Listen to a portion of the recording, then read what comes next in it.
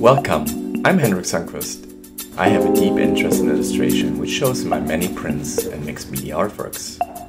Detailed line work, inclusion of text, and symbolism are set against surreal, collaged elements and environments which make up the narrative.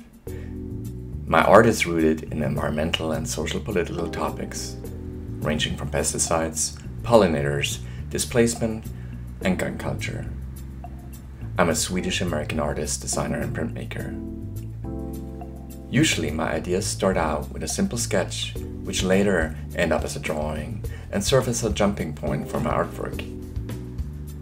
Drawing lets me flesh out my concepts, develop ideas into different directions, and ask questions before I translate the image into print. My new series is called Octocranks, still in progress. The basic idea is about systems which exploit gambling with people's lives, their destinies, a circular process comprised of a blood bag sucking out whatever is inside. Repeated over and over again and set against patterns of marigold flowers, angel wings, skulls, and bullets. Here's a drawing on transparency which was exposed to a screen using photochemicals and an exposure unit. Lately, I've been experimenting with bitmap collaged images which incorporate a lot of drawing and stencils. I'm here in my studio where you can see a glimpse into the process of silkscreening.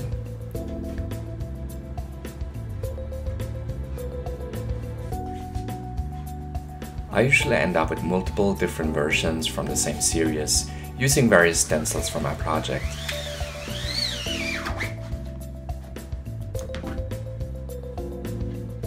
From registering and flooding the screen to printing the image.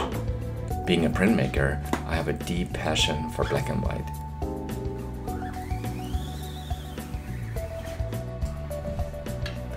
My hope is that these vintage sea creature machines will invite viewers to be curious and ask questions. My art does not provide all the answers. I'm a firm believer that contemporary art should inspire and invite a discussion into broader topics and trigger our imagination.